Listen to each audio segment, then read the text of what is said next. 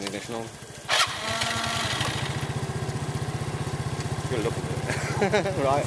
So okay. distracted by the elephants in distress. Okay, let's go.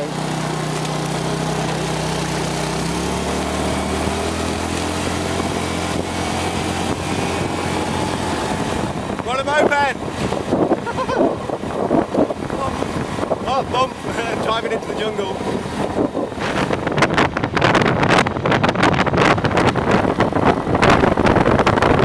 So I'm standing at the side of the road feeling like a complete numpty because I can't work out how to use my X100S yet.